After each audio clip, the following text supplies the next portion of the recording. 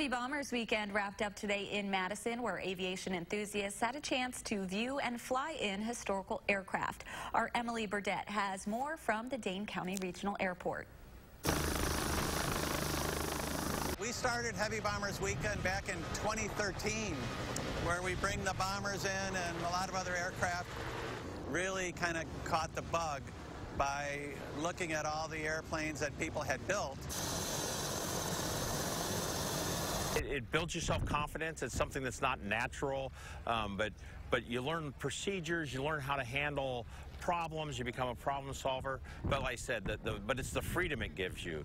It shrinks the world. Well, this is a great event to, for people who are interested in aviation, and I'm looking forward to going and looking in the cockpit of the B-29. Doc's a piece of history, and we treat her that way. We try to educate, but then our way of educating is also showing how the airplane flies. The great thing is people get to come out and see the airplanes, watch them take off. So the planes get to give rides, but then they also let people on them, and the number of kids here is just amazing. To have these veterans come in and show their families these airplanes is what really means the most to me about the event. It's just a fun family event.